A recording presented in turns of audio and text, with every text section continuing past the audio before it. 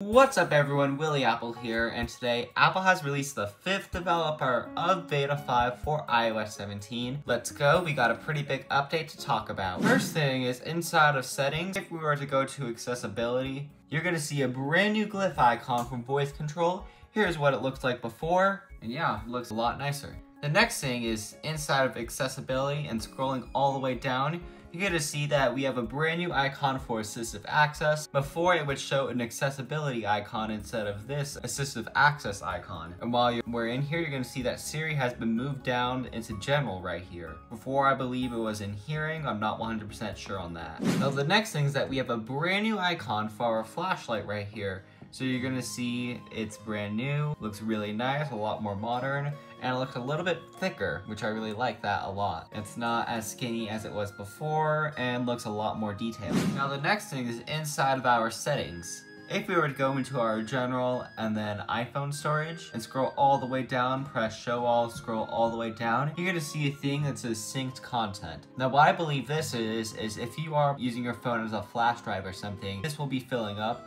I don't think this was here before, or it could only be showing up if you were using your phone as a flash drive. I'm not 100% sure on that. If you'd like to learn how to make your phone into a flash drive, you can click this video up here. Now the next thing is inside of privacy and security. If we were to go into location services, scroll all the way down to system services, you're gonna see that we have a couple of brand new toggles in here. The first one is alerts and shortcuts automations, and the last one is suggestions and search. For some reason this was turned off by default, but I guess I could turn it on, see what it does, and hope it doesn't drain my battery as much.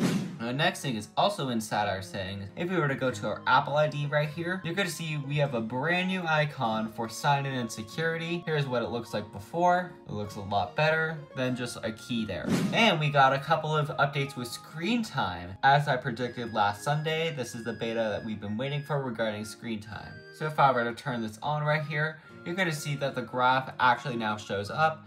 It is a lot more smooth, you can actually scroll between them, and I hope this is the update that fixes all the issues with screen time. I think Apple's worked on this a lot since they acknowledged it publicly that they were aware it didn't work, and we'll probably get a fix for this in a 16.6.1. And now animates the scrolls, whereas before it did not even animate them. It looks like even though I had my screen time stuff off, it was still tracking it, so I guess that is new there. I'm not 100% sure on that.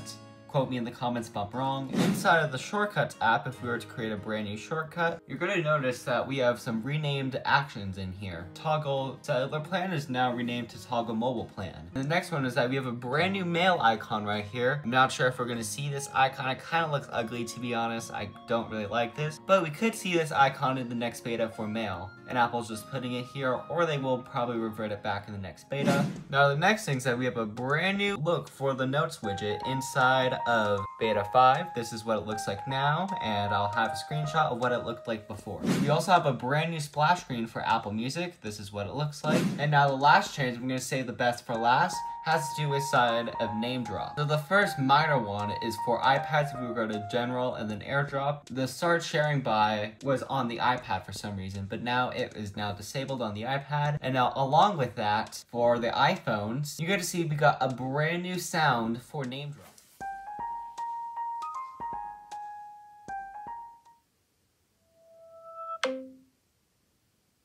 Pretty cool. It makes name drop feel a lot better, and I don't have a second iPhone to test with, but I hear that there are also new vibrations with name drop, which will be really nice to feel them while I name drop to friends. And yep, that is all I could find inside of Beta 5. If you're having issues like this getting the update, what I did was keep trying, press again, but hopefully by now Apple has resolved this issue. And if you like this video, please like, comment, and subscribe, share it with your friends, and I'll see you in the next video. Bye!